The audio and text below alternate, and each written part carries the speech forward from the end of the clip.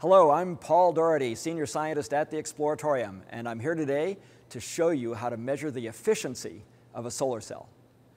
To do this, you'll need a solar cell, some connecting wires, a meter that can measure voltage and current, as well as a ruler to measure the area of the solar cell. Now, efficiency is a very important thing in science and engineering, and it's defined as the useful power that you get out of a device like a solar cell divided by the power that's put into it. So the first thing I'm going to need to measure is the power that comes out of this solar cell. Now, normally you'd do this in sunlight, but I'm indoors, so I'm going to do it with a lamp. Let me turn on the light. The lamplight or the sunlight comes into the solar cell. The solar cell converts the light energy into electrical energy, into voltage and current. So the first thing I'm going to do is connect the two leads from the solar cell into the meter. And I'm going to turn the meter so it measures voltage. And you can see that even this light is creating 3.63 volts of electric voltage out of the solar cell. But to measure power, I need both voltage and current. So now I'm going to turn this dial so we're measuring electric current. And what I'm finding here is I have about 15 milliamps of electric current.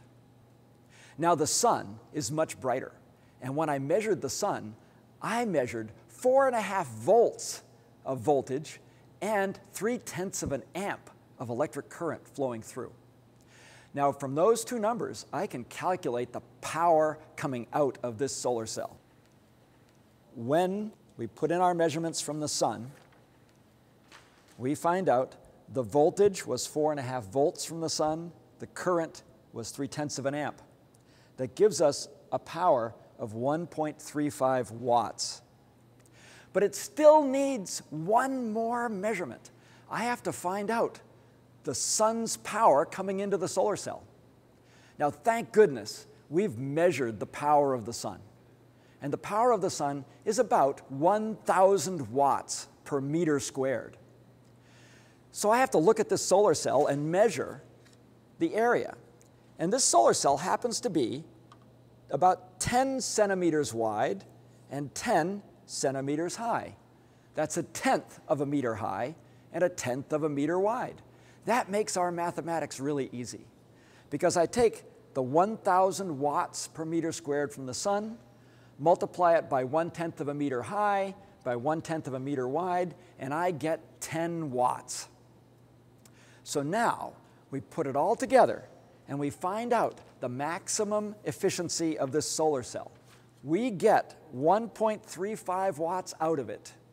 We put 10 watts into it.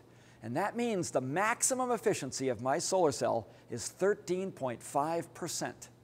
That's a really good solar cell. And it's something you can remember. Almost all solar cells run between 10 and 20% efficient with sunlight.